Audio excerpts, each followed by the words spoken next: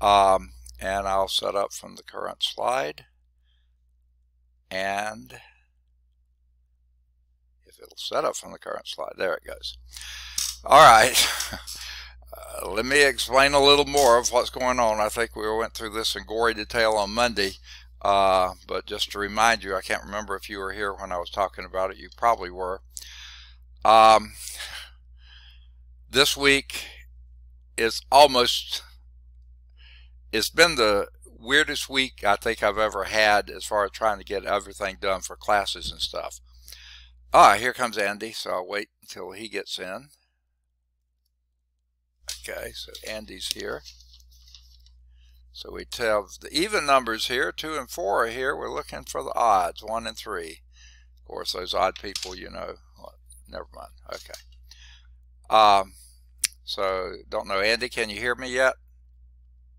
Yes, sir. Okay, good deal. I was just starting to give him another sad song here. Okay. This morning I had 2 hours of office hours, supposedly. Most of those 2 hours were spent with dealing with Judy's memorial service, her cleaning out her apartment, contacting people who needed to know. Fortunately, or unfortunately, it's sort of sad, we found out somebody associated with our one of the church's ministries had a fire last Monday, lost 90% of everything, so they can probably use a lot of what's there. I have very little time I can help with it, but I'm going to get them on the list as people who can help clean it out. So most of my 2 hours this morning, I got a little bit done this morning, but not much for school, but lots of things done for the other things. And this afternoon from 4 to 6, I will be at Episcopal Place meeting with the guy who's volunteered to help from the church and with a guy who's involved with that ministry that the woman's a part of. So maybe we'll get some things taken care of today, but there goes basically my office hours this afternoon. Okay. Now, tomorrow, I think I knew this is tomorrow and tomorrow and Friday, I'm out. Okay. I've had an infusion tomorrow morning starting at 7. It means I have to be at the clinic probably 6:45ish or so, or leave here anyway by 6:45ish or so to get there. And they said about 8 hours, so that gets me till 3 o'clock. If I finish that time or earlier, I'll rush home, and I have a 3:15 class. So I'm hoping to be able to work on that 3:15, meet with the 3:15 class tomorrow afternoon. No guarantees, but that's it. So there goes my office hours that are normally 1 to 3 on Thursday. They're gone. Friday, I'm usually in the office 8 to 12, actually longer, but officially 8 to 12. I have an infusion Friday, 8:15 to and at least 8 hours. So probably 4 or 5 o'clock. Okay. They'll shut it down sometime around 5 just because they want to go home for the weekend. So I think I'll be home, but I may not be in any shape too much because they give you Benadryl and stuff like this that absolutely knocks me out. So the rest of this week is sort of trashed. Now, I don't know if you will hear it in the background or not, but we live in an old house, a 1930s house, and with an old house comes the usual situation. They added a bathroom upstairs sometime in this distant past, and when they did it, they didn't put it in, well, they had to tie into existing septic, which they didn't have anything up here, and to keep from doing much damage, there's very little slope in the septic line, and it tends to get stopped up. And this is the 3rd time the poor old guy's been out here trying to figure out what's going wrong. It had been almost a decade since we had a problem, but now we're having them again. So if you hear something in the background, that's him trying to clear our lines. Now, I haven't heard him lately, so maybe he's through. I don't know. Then today's also the day our cleaning lady comes every other week, and so she may be coming in, so you may be hearing something from that. So when it rains, it pours. So hopefully that won't be too distracting for class. All right, any questions, problems, issues, concerns that you want to bring up before I get going today? I will try to get some grading done tomorrow and Friday. Usually I'm there waiting for an hour or more while they get everything set up, ready for the setting up, getting the infusion going. They start off with, yeah, I don't know what order, but Tylenol and Benadryl and steroids and things like this to minimize the reaction, because monoclonal antibodies are developed in rats or other animals like that, so they try to minimize any reaction you may have. So that's why I take all that stuff. So while they're setting me up and setting all that up, and they have to let that get into my system for a while, so I usually have at least about an hour or so, maybe longer, and I'm going to try to grade papers all the time I have Thursday and Friday up until the Benadryl knocks me out. And then once that's done, I doubt if I'll have much more opportunity to do. Maybe I will, maybe I won't.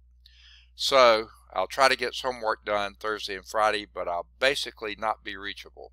I'm going to carry my computer and my cell phone, but usually getting access is really, really difficult. The Kirkland Clinic is made mostly of steel, you know, reinforcing and stuff like that. That blocks a lot of signal.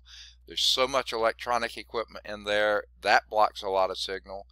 And there's supposed to be a hospital provides a Wi-Fi that you can, a public Wi-Fi you can get on, but quite often everybody in the world trying to get on it, and the signal's not that strong and the bandwidth's not that wide, so quite often I can't get on that either. So I may be completely incognito. I may be able to get on if I'm lucky. So basically tomorrow and Friday I'm out of pocket.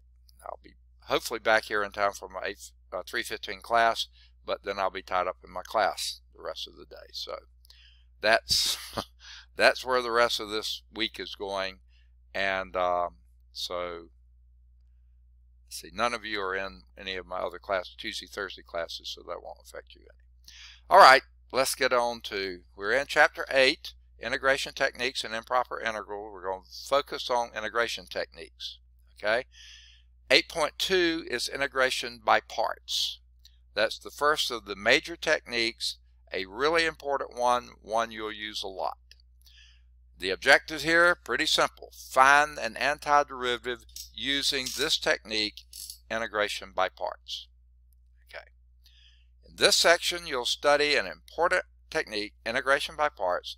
The technique can be applied to a wide variety of functions, and it's particularly useful for integrands involving products of algebraic and transcendental functions. Now, for some reason, Zoom is doing something different today. I can't see my picture. I can't see either of your names. So let me just make sure. Are y'all able to hear me? Okay, and you're able to see the PowerPoint, right? Okay. Now, what I don't know, okay, you said you can or cannot see the PowerPoint. Oh, you can't. Well, that may be the issue, okay? Because I don't know what happened to Zoom. So let me see if I can get Zoom to reconnect here. Okay, that was the problem. Okay, there we go. Now you can see it, right? And now I can see me and your names. Okay.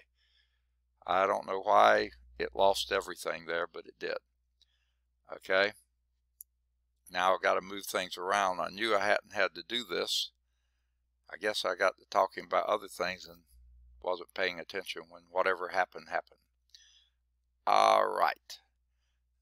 Let's go from current slide. Okay. Now, do y'all need to go back and see the previous ones? Oh, wait. There's someone trying to come in. I think it's Jordan. Okay, let me get Jordan here. So one of the odds are here. Well, he didn't come in. Now we do. So Jordan will be coming in shortly. He's connecting to audio now. I'll let him get connected. All right. Jordan, we off to a slow and rough start this morning, but we're here. Okay, let me back up one more slide here.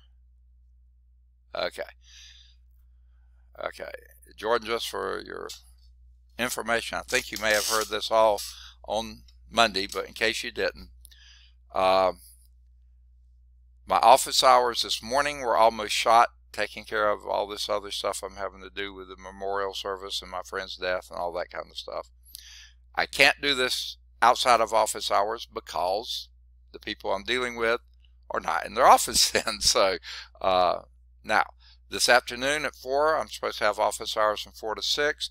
I've got to be at Episcopal Place, meet with the guy from church who's going to be helping some, and a guy from one of the ministries at church who may be needing some of the stuff for one of their, you might say, clients or whatever, because she had a fire in their home and lost about 90% of everything. So they may be getting as much as they can out of there. Not necessarily today, but just seeing what they can use. So when it rains, it pours. It just keeps coming. I don't know if someone else is trying to come in. I don't think so. So I'll be out of pocket basically from 4 to 6 today when I normally have office hours. Tomorrow I have an infusion starting at 7 in the morning. So I'll be out of pocket at least until around, I hope I'll be home by 3. But then I'll be starting my 3:15 class, so I will not be available then either. That goes until 7:45 or so. Maybe we won't go quite that late because I'm not sure I'll have the lab prepared for them then, but we'll see. And then on Friday, I'm back at the clinic for another infusion. That will be from 8:15 until probably 4 or 5 o'clock, so I'm out of pocket all day Friday as well. Hopefully next week we'll be back to normal. Whatever normal is now. Okay, I may still have to be dealing with some stuff like that. For instance, got something in the rules for what we have to do in move-out procedure and what I'm responsible for and all that kind of stuff. Hopefully,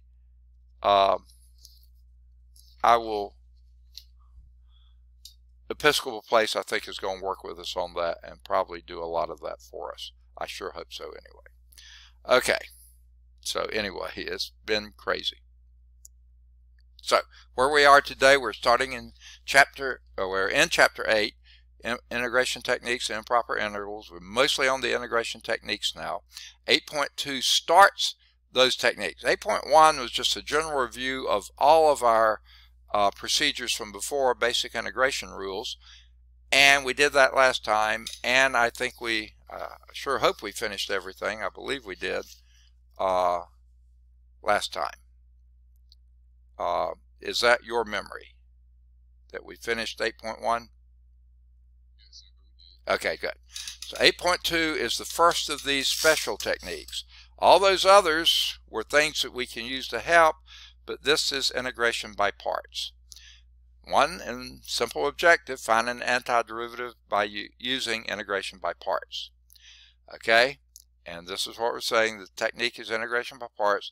Can be used in a wide variety of functions, particularly useful for integrands involving products of algebraic and transcendental functions. Okay, if you don't remember what transcendental functions is, the e's and the logs and those kind of things. Okay, so for instance, integration by parts works well for integrals such as this: a product of a polynomial, x, and a transcendental function, log x. Try as you might, you're not going to get a, now something just beeped, I don't know what that was, okay, I don't think anyone's trying to come in.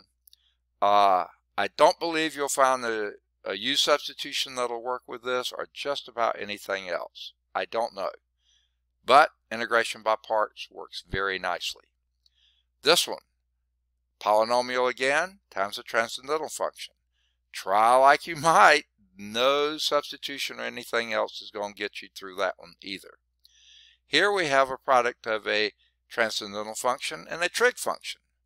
Believe it or not, hey, no other technique that I know of will work. Integration by parts will work. Okay, we'll talk about what to look for. And there's another sound. Do y'all know what those sounds are?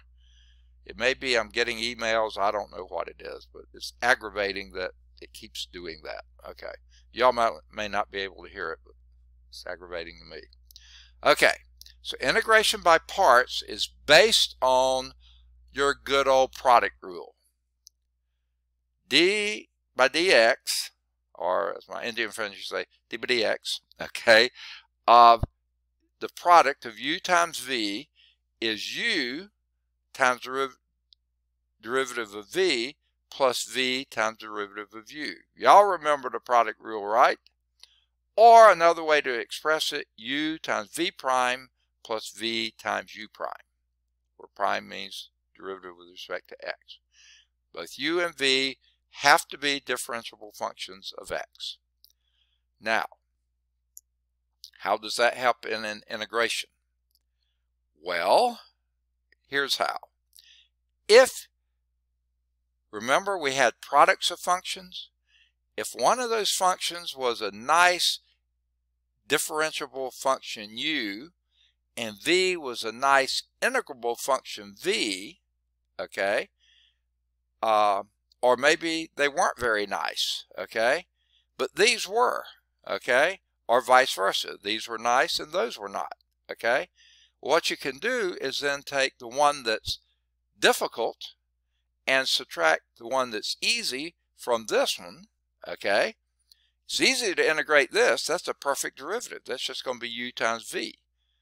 And here, if this one was easy to integrate that, you got it, and then that gives you the integration for that. The difference between this one and the easy one will give you that hard one. That's the premise, okay? Now they're going to go into it a little bit more, and here's what they say.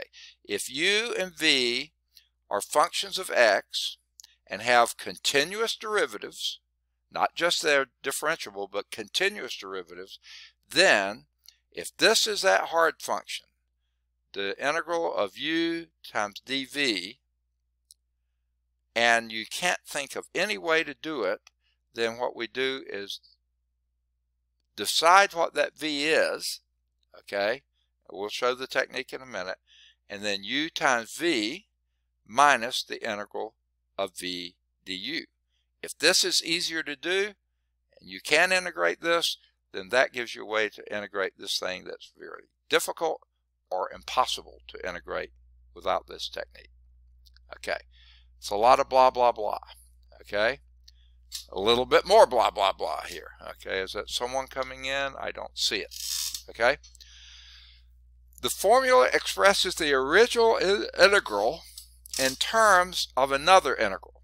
Okay, now it depends on the choice of u and dv.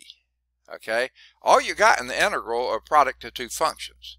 What you want to do is say, is one of these something that is going to be hard to integrate, but I can differentiate? But this one over here, if I treat that as an integral, is that easy to integrate and figure out what the function would be? It may be easier to find the second integral than the original one. And that's what I was talking about. If this one's easier to integrate than that one, do it this way. If it's not, move this over there and this over here and do it that way. Okay? Sometimes you might have to do several steps of it. That's okay. We'll see that. Okay? Because the choices of u and dv are critical in the integration by parts process, here are the guidelines they provide. Now, I'll read you theirs and then I'll probably paraphrase it the way I like to think of it. Try letting dv be the more complicated portion of the integrand that fits a basic integration rule, and otherwise something you can integrate. Okay? Then u will be the remaining factor of the integrand, and what you'll wind up doing is differentiating it. But remember, it's a differentiable function.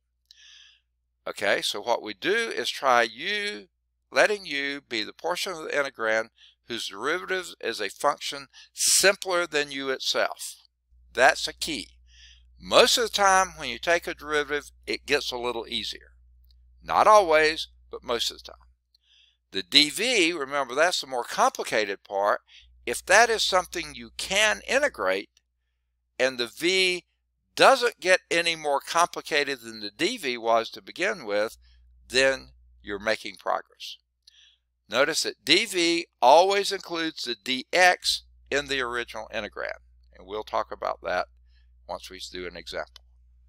Okay, a few more blah blah blahs. Okay, here comes phone message after phone message after phone message. It was like this yesterday too. As soon as I started teaching, here they came. They will have to wait until this afternoon. Okay, done. Okay. When using integration by parts, note that you can choose dv or first choose u. It doesn't matter. Okay. After you choose, however, the choice of the other factor is determined. It must be the remaining portion of the integrand. Also note that dv must contain the differential dx that we already mentioned before of the original integral. All this blah blah blah. Finally we get to do it. Okay? Now, I'm going to get my handy dandy pad here and pen, and we'll work through this. Now, goodness gracious, it just keeps making noise. And noise. 12 more messages just came in. Okay? I can't stand it. I wish I didn't have to have the iPhone up here in the office at all. I wouldn't even know it's ringing. It's just irritating. Okay, here's our product. If I could get my pen turned over. We got an x times an e to the x. Okay. Now, here's the good news, folks. Whether you integrate or differentiate e to the x, it stays e to the x. So that doesn't get any more complicated. Okay? That's the key. The x, if we take a derivative of it, it gets simpler. If we integrate it, it gets more complicated. So we want this to be the u because we're going to take a derivative of it. We want this to be the dv because it's not going to get any worse when we integrate. Does that make sense? Okay. So it starts off as if it is a u substitution. It's not quite, but it's similar. So we start off with let u equal x, the one that gets simpler when you take a derivative. Okay. Then dv is going to be what remains, and that has to include the dx. E to the x dx. Okay? Now, then you turn this around. Then, as you always when you have a let, then du is equal to just simply dx. Okay? Because the derivative of x is dx. Integrate this one. Well, what's the antiderivative of e to the x dx? It's just v. Goodness, they keep ringing. Okay. Maybe they'll quit. 12 more messages came in just like that. Okay. Now, if you integrate this, you get e to the x. Now, at this point, don't put a plus c here. We'll worry about that later. Okay? Just pick out which one you want to be u, the one that's going to get simpler when you differentiate it, and pick out the v, the dv that won't get more complicated when you integrate it. And that certainly fits the bill. Okay, what does the rule say then?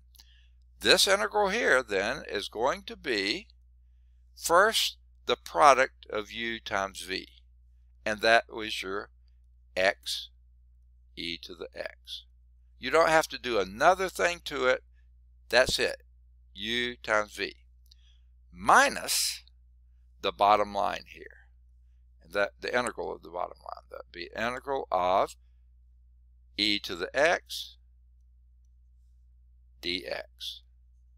And guess what? That is way simpler to integrate than that was. Okay, so our answer is x e to the x, the uv part, minus, and of course, what's the antiderivative of e to the x dx?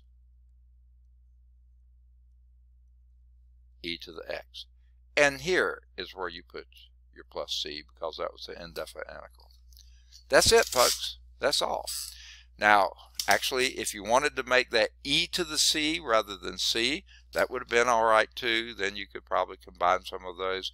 But that's it. That's as far as you need to go. Let's see if that's how the book did it. Yep, that's how they left it. X e to the x minus e to the x plus your constant c. Okay?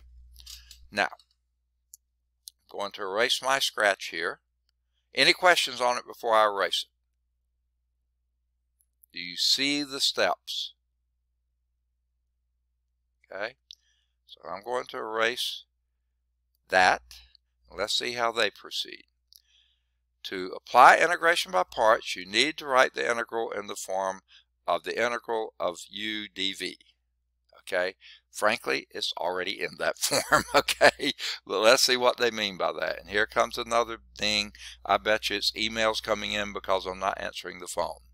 Let it ding. Okay, there are several ways to do this.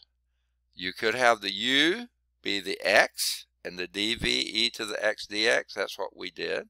You could have had the u be the e to the x and the dv be x dx. Or you could have had the u be 1 and the dv be x e to the x dx. That really gets you nowhere. Or you could have had the u be x e to the x and the dv be dx be dv. Frankly, these two just produce exactly the same thing you have up there. So that makes these two, to me, make no sense at all even to bother writing down. Here are the two obvious choices. Now, there will be times when you'll do something like this. Very special functions. Not in this case. Now, look at this. You take the derivative of e to the x, you get e to the x. No problem. Okay? But when you integrate this one, you get x squared over 2, and that's more complicated than x, right? So that's not the good choice. This one, take a derivative, you get dx. Integrate this, you get e to the x. No more complicated than what we've got here. We'll live with that one. That's the one we chose, and that's the one they chose. The guidelines for integration by parts in the earlier slide suggest the first option, this one right here, because the derivative u equal x is simpler than x. Derivative of x is dx, okay? And the antiderivative of dv is, that's the most complicated portion, true, but it fits a basic integration formula that's going to be e to the x. So it may not get simpler, but it doesn't get more complicated. Okay, so we go with the first one. So the dv is e to the x dx. I usually list the u first.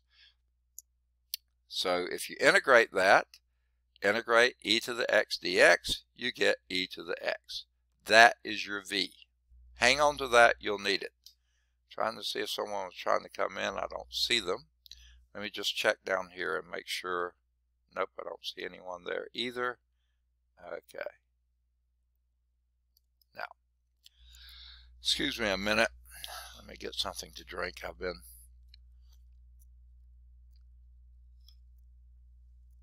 going so fast and furious today. I'm already tired. Well, I'm anemic too, so y'all know that. Okay, oh, we lost. Yeah, there, Andy's back. All right, that's interesting. I don't know how we lost you, Andy, and you came back. I didn't have to let you back in. You must be sneaky there. Okay. At least we lost you here. It didn't show up there anymore. All right, so this is how you get your V. That's important. Okay. Now it won't advance for some reason.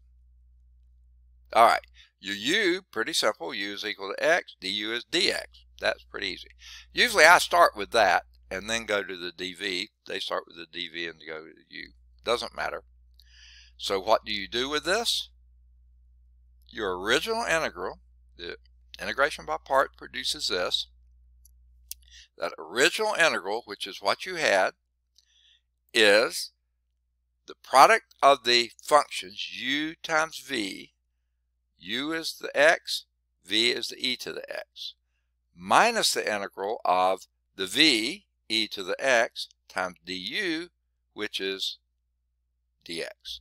And that is quite integrable. So that's what you get. This one, which there's no way to integrate that by substitution or any other means that we talked about, our basic integration rules, integration by parts produces x, e to the x, that's your uv, minus the integral of this part here, e to the x dx. Okay? And when you do that, you see now your second integral, this integral, is much easier to do. That one was impossible to do, except by integration by parts. So that's going to be x e to the x minus e to the x, and then you put your plus c at the end. No reason to put it up here, okay? Don't put it there. Wait until the end and put your plus c there. Any questions on example 1? Okay, to check this, differentiate this, see if you come back with the original integrand, this thing right here. And I think you will, because this is a product rule. X times e to the x plus e to the x minus e to the x plus e to the x minus e to the x adds to 0. Derivative of c is 0. You have x e to the x. Yep, that's what you started with. So we feel good about it. Okay. Hold on a moment here. I'm going to need to turn on my ceiling fan. It's beginning to get a little stuffy in here. So hang on just a moment here. I'm kind of old and slow. Okay. All right. I'm hearing my dog downstairs, and that either means the rotor man is leaving or the... Oh, wait. Here comes somebody in here. I believe it is... Oh, it's Andy again. That time I did have to let him in. But I can't see that he's coming in yet. There he is. He's back. All right. As you gain experience using integration by parts, sometimes it seems like that may be too high a speed. Let me cut it down one more. Okay. I hope that'll work. Okay. As you gain experience by practicing, practice, using integration by parts, your skill in determining who's u and who's dv, that will get better, increase. The next summary, which I think is coming up, goodness gracious, where in the world are they? Wow. They've just skipped example 2, example 3, example 4, example 5, and example 6. Okay? Hey. Okay, Andy, I think your microphone's on. Okay. No problem. Okay, so let's hold off on this slide a moment and go back and do... Oh, my dog's outside, so that must mean the cleaning lady got here.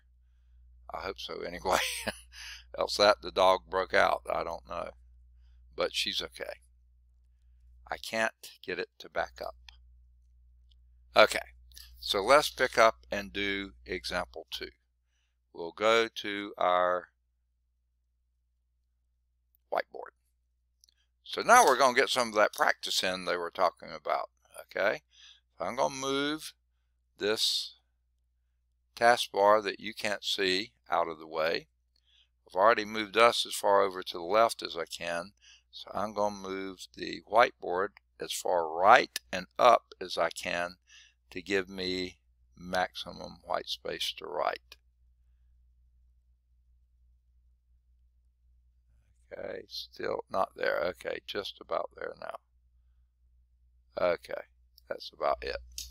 Okay, I've still got that black rectangle there. I don't know why they put that in there, but here we go. So, here we have our next integral. The integral of x squared times the log of x dx. Okay, any of you want to integrate that by brute strength, use substitution, anything else you can think of? Don't even try. No way you can integrate that except possibly integration by parts. What gives that away? It's a product. A product is this function times that function. Now, the question is, when I integrate this function, it'll get more complicated. X cubed over 3. Okay? So that's usually not a good idea. If I differentiate it, it gets a little simpler. Okay? 2x dx, right?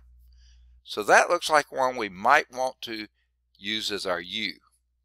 This one, when I take a derivative of it, it goes 1 over x. That really is simpler, but I'm not even sure I know how to integrate e to the log x. So I don't think I can do that to be my dv. I think that's going to have to be my u. Okay? Because I can differentiate it, I don't know that I can integrate that. Okay? So this is sort of backwards from what they said. Okay? And what I usually say. In this one, we're going to let the u function be this one, the log x. Why? Because we can take a derivative of it. Now that makes the one that gets worse, because you see, I can't even integrate this, so that's going to be a lot worse. So our dv is now going to have to be x squared dx. Remember, the d's have to go together. Okay? Well, then we take a derivative, du, and what I just said, y'all remember what the derivative of log x is? Anybody?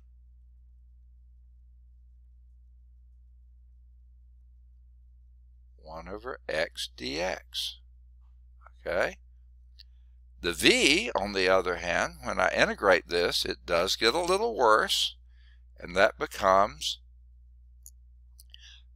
x cubed over 3. Don't mess with the plus c there. That's it. All right? Now, what's your answer then? That was the setup. How do you write down? You write down the product of u times v. So that's going to equal to 1/3 x cubed log x. Okay? That may look complicated, but guess what? We don't have to integrate it. It's integrated. It's done. That's part of your answer.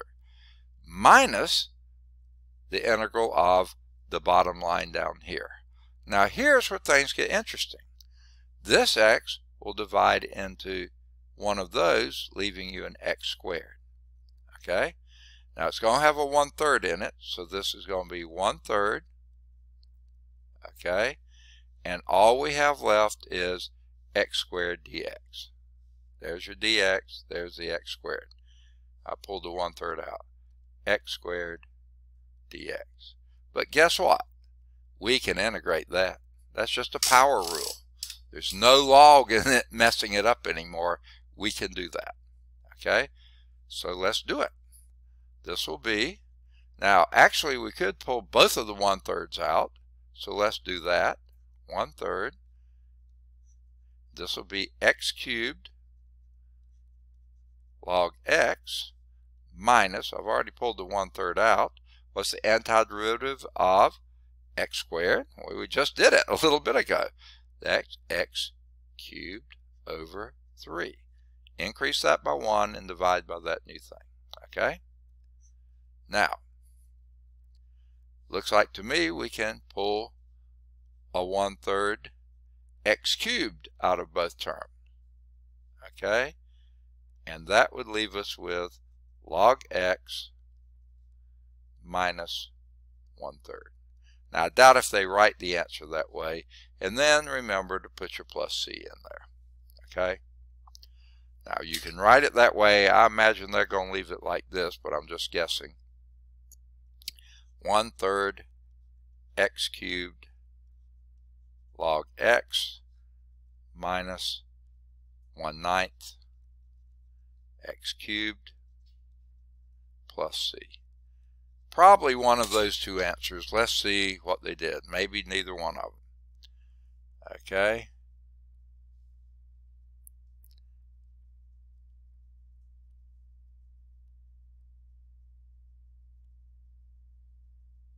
Okay. I can't even follow their... Oh, I was looking at their checking. Okay. They put x cubed over 3 log x, that's perfectly fine. Minus x cubed over 9, that's perfectly fine, plus c. Yeah, same answer. But just another example of why I don't like WebAssign. Because if they were looking for this answer, x cubed over 3 log x minus x cubed over 9 plus c, if they were looking for that and only that answer, they would have told you this answer is wrong, that answer is wrong. There's nothing wrong with either one of those answers. They're just as simple a form as the last one. It's just how the computer was set up to read it. And guess what? It's dumb. It's not artificial intelligence. It's no intelligence. Okay? It's just looking for one and one only answer. So, if you like WebAssign and you're used to that, go for it. Okay? You spend a lot of your time, okay, did I do something wrong, or is this just in a different form than what they're looking for?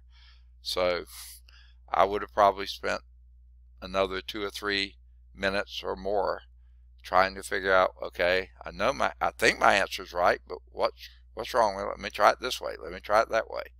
Finally, maybe I would have hit on this. It would have just been frustrating.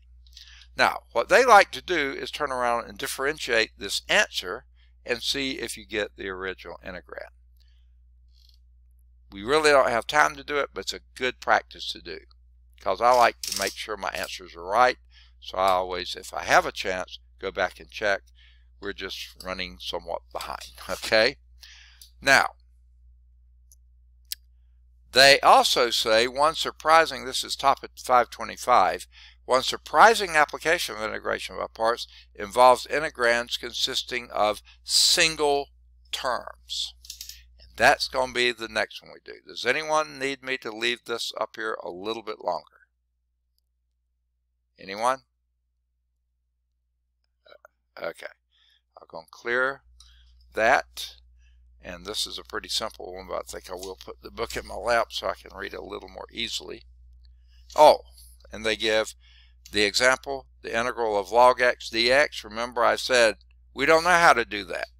Well, yes, we do. We could have used integration by parts on it, but it was easier to do it the other way. Integral of arc sine x dx.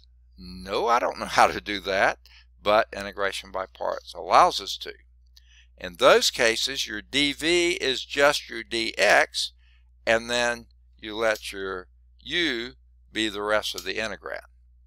And take a derivative of that, go to town. So this is one just like that. And what they're going to do on this one is make it a definite integral, which adds another little wrinkle to it, but it's pretty easy to follow. So here is the definite integral from 0 to 1. So you're not going to have a plus c on this one. Of arc sine, I'm just going to write it as inverse sine, because that's easier for me to write, of x dx. Okay. Now, here's what they suggested. Here's what we're going to do. I don't know how to do this. I don't know any function whose derivative is inverse sine. I just don't know it. There's not one that we know of. Okay, so here's what we do. We let u equal the inverse sign. So this is where their little thing of let the dv be the more complicated part. No, in this case, the u is the more complicated part. That's the inverse sign.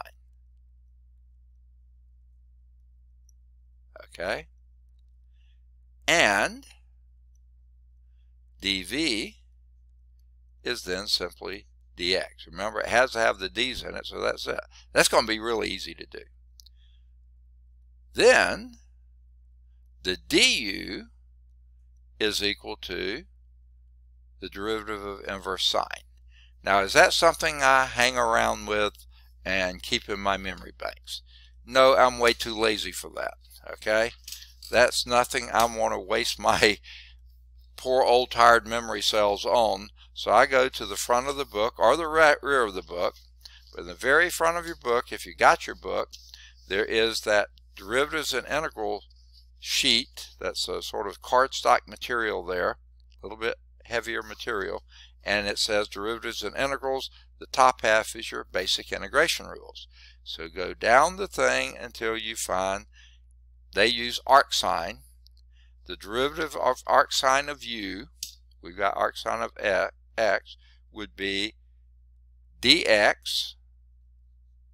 They have du, but ours will be dx over the square root of 1 minus, they say u, we're saying x squared. Don't start copying from here and get that u in the front confused with this u here. Keep it as x's. That's what we got to ask. That's the derivative. Okay, now the integral, and integrate both of these, you just get v is equal to x.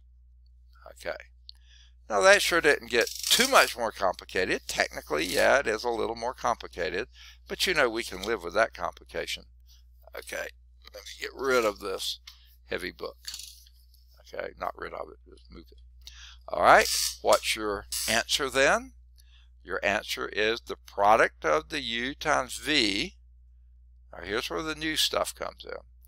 That is going to be u times v is x times the inverse tangent, inverse sine, goodness word, there wasn't a tangent anywhere on the page here, inverse sine of x.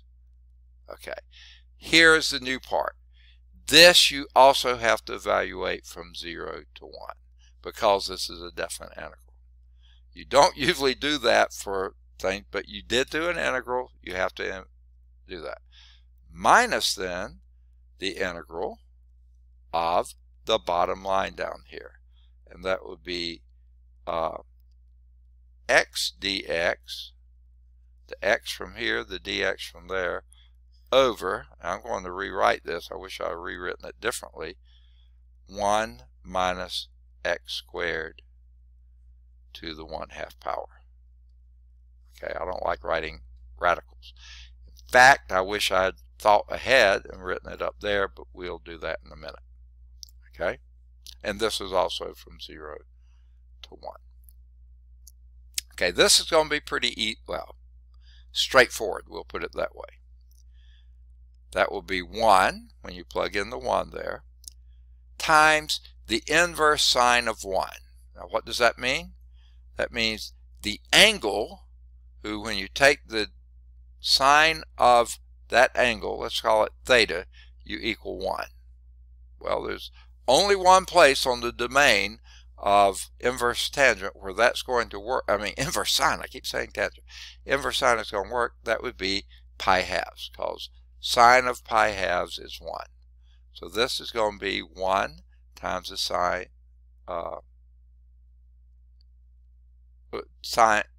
pi halves. This gives you the angle pi halves. So that's going to be pi halves minus 0 times 0. So nothing comes out of that. So here we have a minus sign and we have this integral to go. Now this time I'm going to rewrite it the way I should have written it to begin with. 0 to 1, and I'm going to write this as 1 minus x squared to the minus 1/2. I don't like having things in the denominator either, times x dx. Okay. Now you might say, whoa, do we have to do another integration by parts? No, we don't. You can use u substitution here. Let u represent the innermost part of the most complicated part of the integral, and that's the 1 minus x squared. Now this is not the same u as this one. If you want to give it a different letter, you can. Do you want to use u or something else? We can't use v either, because we could use if you wanted to, but are y'all confused if I go back to using u again? Because we call it u substitution. Okay, this is a substitution one here. Let u equal 1 minus x squared. Right? This is just substitution. Then du is equal to minus 2x dx. Remember, d's have to have the d's. Okay. Well, we have an x dx, not a minus 2x dx, so we're going to divide both sides by minus 2. Okay. Excuse me just a minute. I meant to bring up a soda, but with all the plumbing issues and everything else, I didn't get it done, so I'm going to need to do something to get a little blood sugar. Hold on.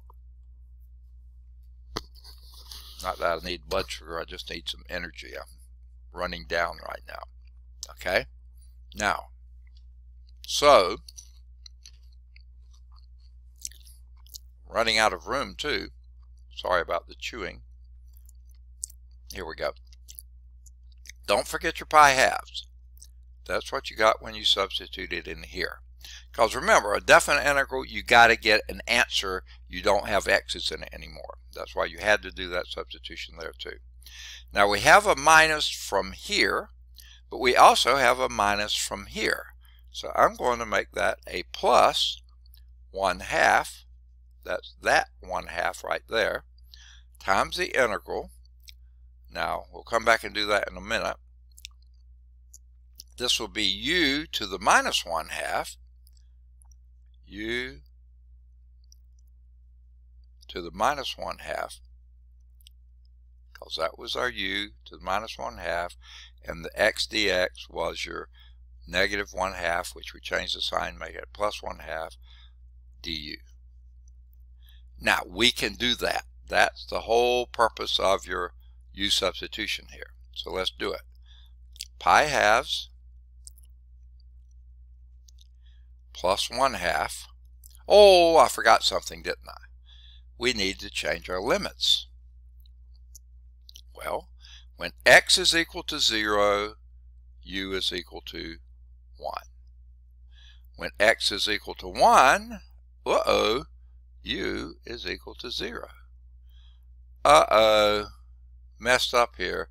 Now we got the big number on the bottom, the small number on top. We need to flip them, so we wind up losing.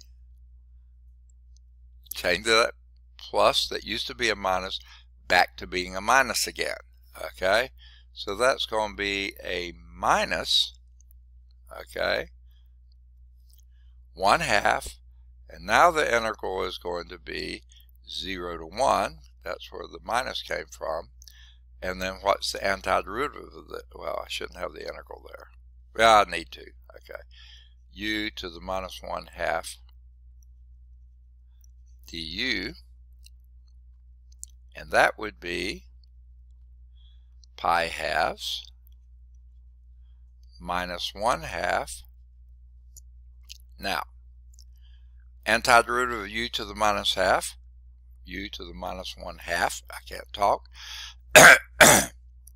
is going to be a u, add 1 to this, and you get to the positive 1/2.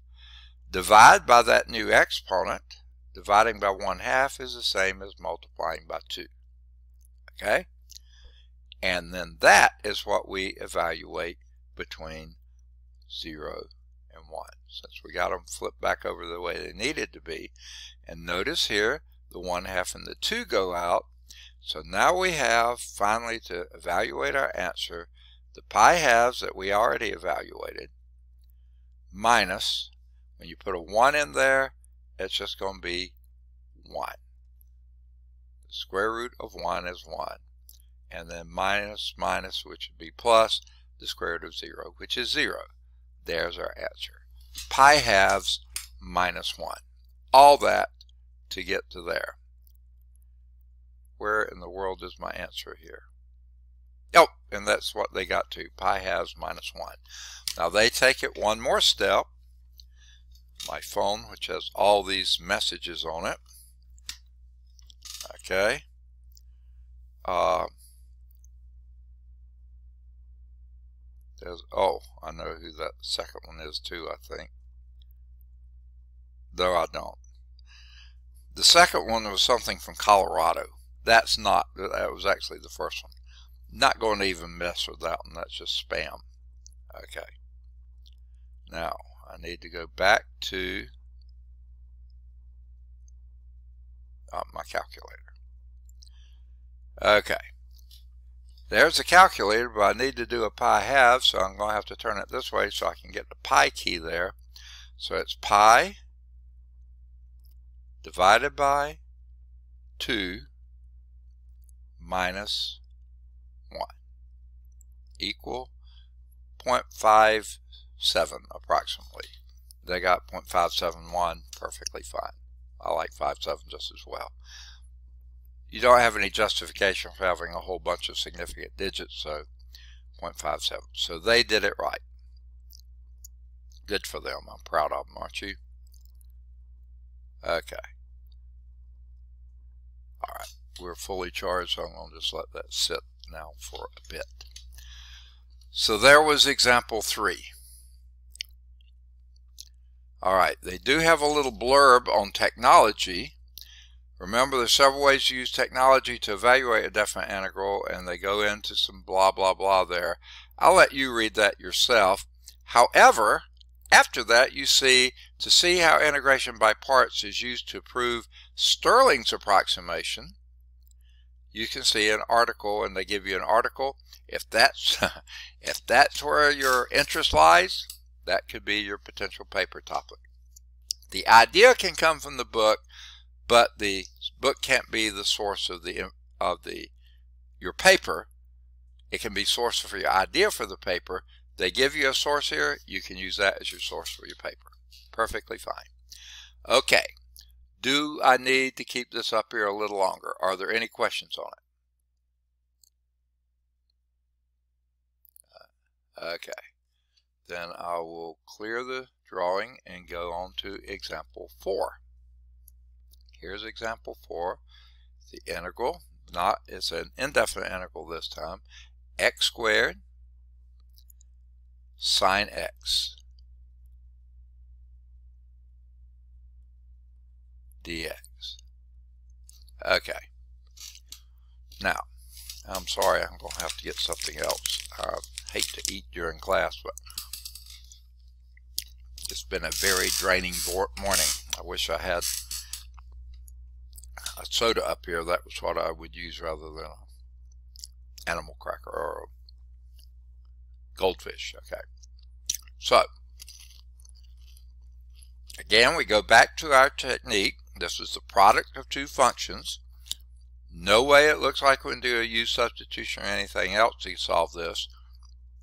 So pick the one that would get more complicated if you integrate it, but going to be simpler if you differentiate. That looks like the x squared to me.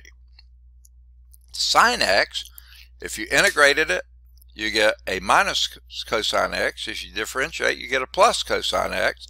Hey, no more complicated either way. So let that be our dv. So here we go again. Now, did someone trying to come in? I can't see any blue behind there. Let me just check. I hate anyone to be waiting out there. Nope. It would only be Ashton, right? So I don't want him to be waiting. So let's let u, that's supposed to be a u, okay, u equal your x squared. Then dv is equal to your sine x dx. The pen is not writing well today. Then, I'm sorry, I probably shouldn't have said then here. Probably should have just said and. Okay. Then, your du is equal to, what's the derivative of x squared?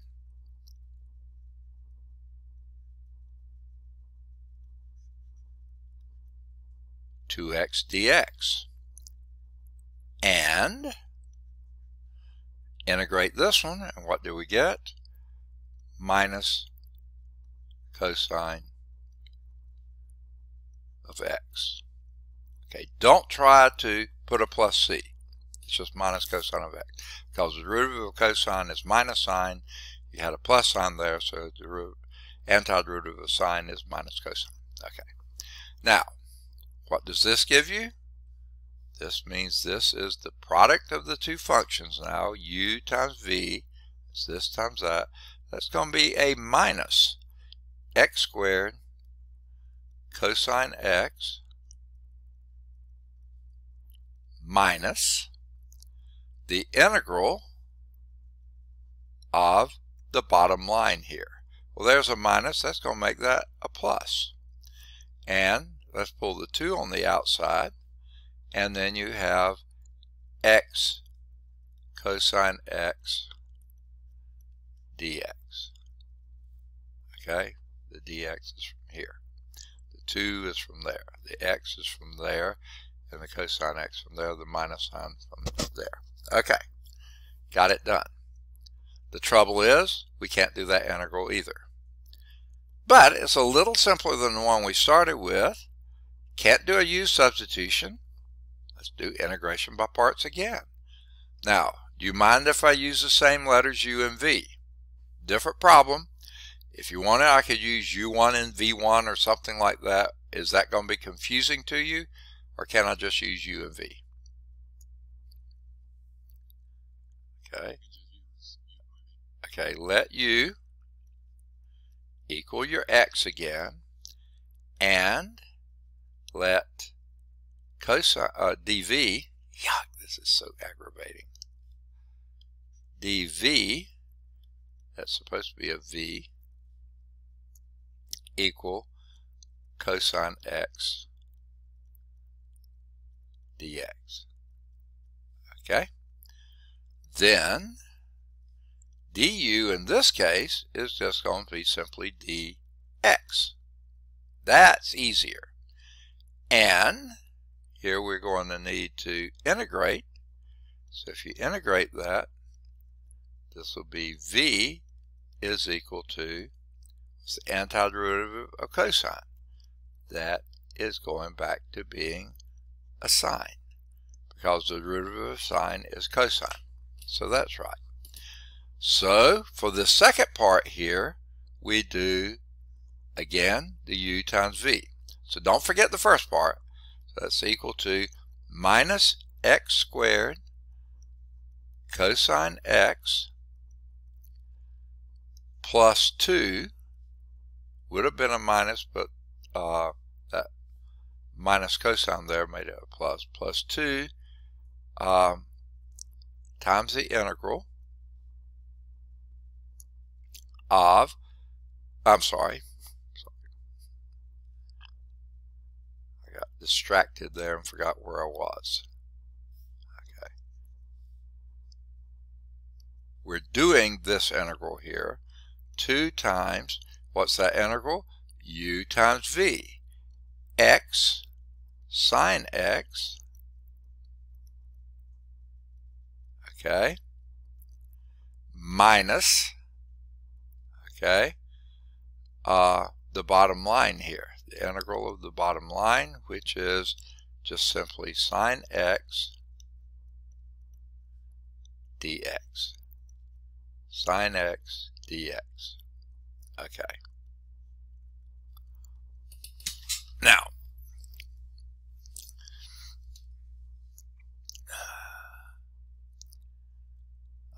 I'm sorry, I'm having to stop for a breath because I'm just running out of energy. Okay, minus x squared cosine x.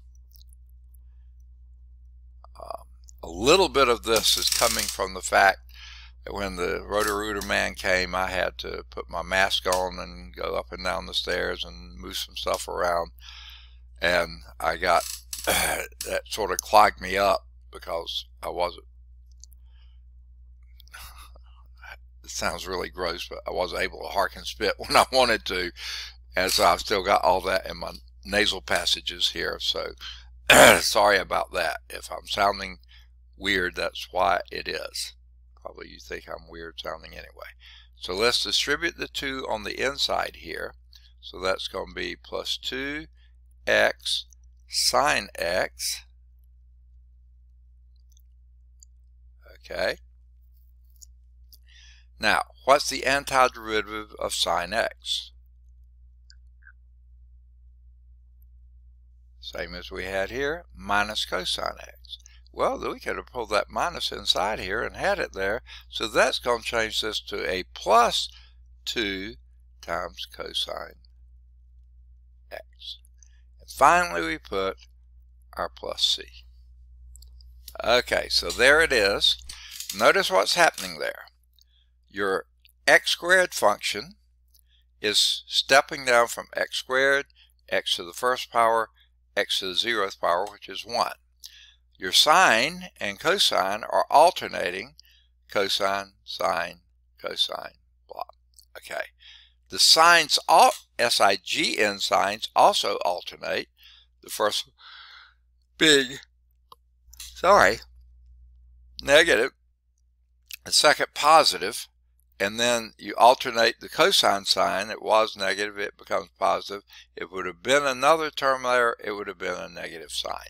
But there's not. We're fine. We're finished. Okay. So there's our answer. Okay. Let's see how the book did. There it is. Minus x squared cosine x, good for them. Plus 2x sine x, good for them. Plus 2 cosine x, good for them. Plus c, very good for them. Okay. Now, here's the thing they warn about. If you started, and it was the best thing to do, starting u, and it was, the u equal your x squared and the dv equal to the sine, the trig function here, then the next step is not a good idea to make the, swap them and make this the dv and that's the u. If you do that, you wind up right back where you started with. So don't do that. Once you start and have the, say, the trig function as your dv, carry the trig function throughout the process as your dv when you have to do multiple integration by parts. Okay, so your dv here was again the trig function. Your polynomial stayed as your u, and that usually makes more sense. There's occasionally you'll get circumstances where you might get confused. This is especially where your product is something like e to the x times sine x. Okay? In that case, it doesn't matter which your u and your v are. It doesn't matter. They're both equally easy to either integrate or differentiate. But if you have to move multiple steps of them, don't be changing those, okay? Be sure you keep the e be the u and the dv being the trig function, or the u being the trig function and the dv being the e. Whichever way you start, keep doing it as many times as you need to do that. Okay, so that's what they're talking about at the bottom part of example of page 526, which is under example 4. I'm sorry. I'm just so low of energy. We only got about a half hour to go, so let's see if I can slug through it. Man, this anemia is getting to me. All right. So let me clear. Anyone needs that a little bit longer? All right, to clear. Okay. So let's do example 5. My goodness, I'm tired. Ooh, this looks like something we would have been doing in the future, but we'll do it now. It's the integral of secant cubed.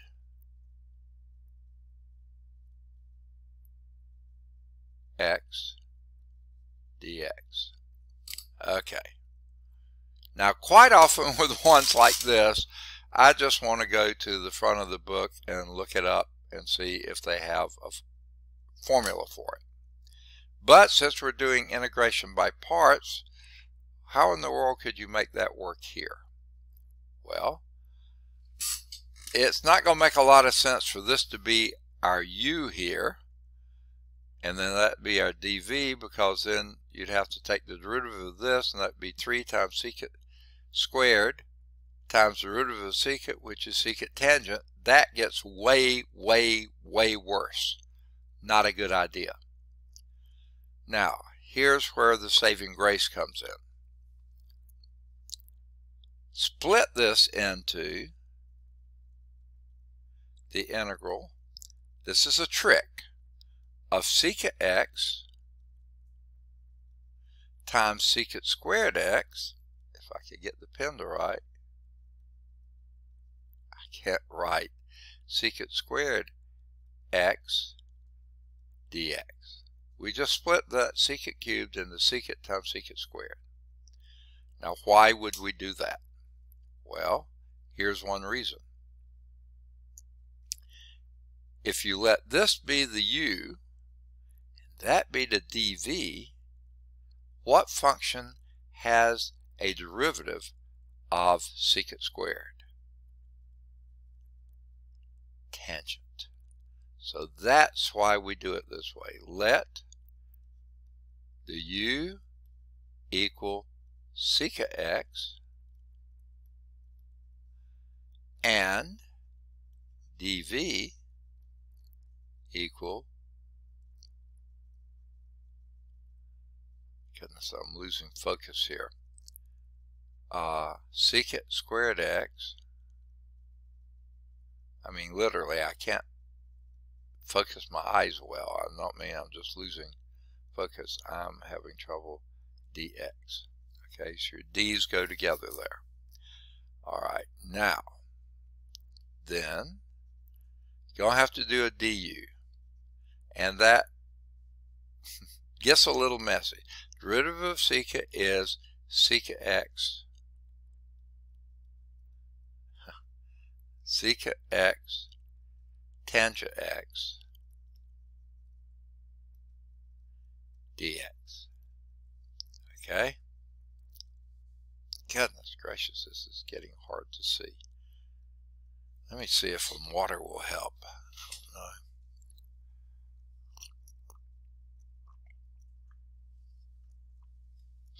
Here's what I'm hoping, but this is sort of blind hope here. I'm hoping these treatments are going to knock down, and I think they will, the white blood cell counts. Now, hopefully that's going to let the red blood cells rebound. But it's always been my experience that with these treatments, it usually knocks out a few more red blood cells to boot, and we're already low. So that means next week I could be even tireder. Okay? I'm hoping not. But I'm hoping at least getting rid of the white blood cells, that's going to boost my system a little bit. But in the reality, I do believe next week could be pretty rugged too. But anyway, let's pick up from there. Then V is you integrate both of these, and the antiderivative of secant squared is tangent x. Okay, so what does that produce for you? This thing, which is also this thing, would be u times v, that's secant x times tangent x,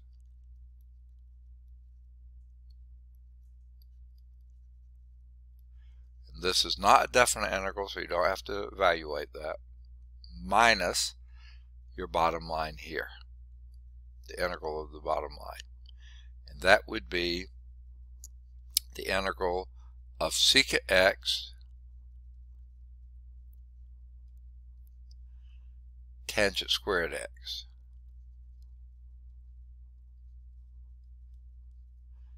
Dx. Alright. And frankly, folks, that doesn't seem to have helped a lot, does it? Have I barked up the wrong tree here? I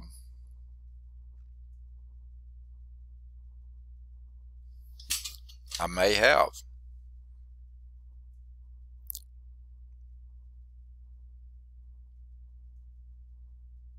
Nope. We just got to repeat ourselves a few times. Okay? Now, goodness, I wish I had more energy. Alright, how are we going to do this one? Well, derivative of, and remember the rule was, whatever you started with, sort of stay with it. Okay? So,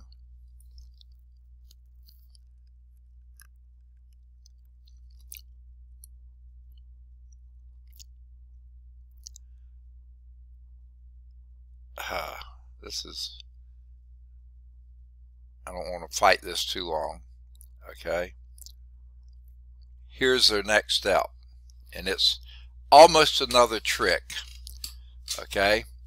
It goes back to your Pythagorean identities, and I don't know if you remember those. I hope you do. What in the world is tangent squared x? Well, tangent squared x in one rendition is secant squared x minus 1. Okay, now that comes from the fact, remember our original one, sine squared x plus cosine squared x is equal to 1. So if you divide everything on both sides of the equation by cosine squared x, you get sine squared x over cosine squared x. That would be tangent squared x plus 1 is equal to 1 over cosine squared x, which is secant squared x. So then you just subtract 1 from both sides, and you have tangent squared x equals secant squared x minus 1. So there's your next step. Don't forget this. I'm not going to haul it around for right now, but don't forget it. Minus the integral of secant x times secant x. That's supposed to be a secant x. I keep doing that. Secant x squared minus 1 dx. Okay. Now, this part here is equal to minus the integral of secant cubed x minus secant x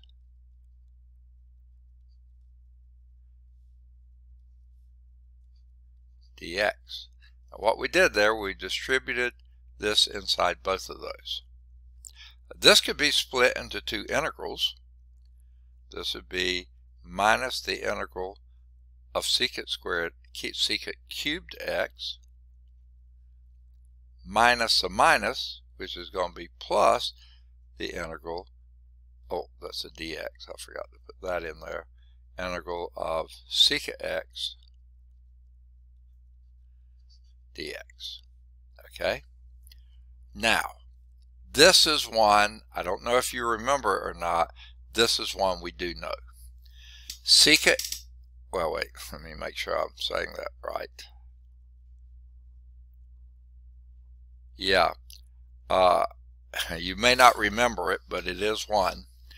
And for ones like this, rather than trusting memory, I go back to my table. And I know this one will be in the table. Well, the original one would have been. But that is going to be the integral. Go to the front and side cover, that cardstock paper, and see what the integral of secant u du is. Okay, and that's what this is. This will be a plus the log, n doesn't write well, of absolute value secant x plus tangent x. Yeah. Okay, hold on just a minute. I've got to deal with, I think it's the plumber now, so I'm going to put this on hold for just a minute, pause,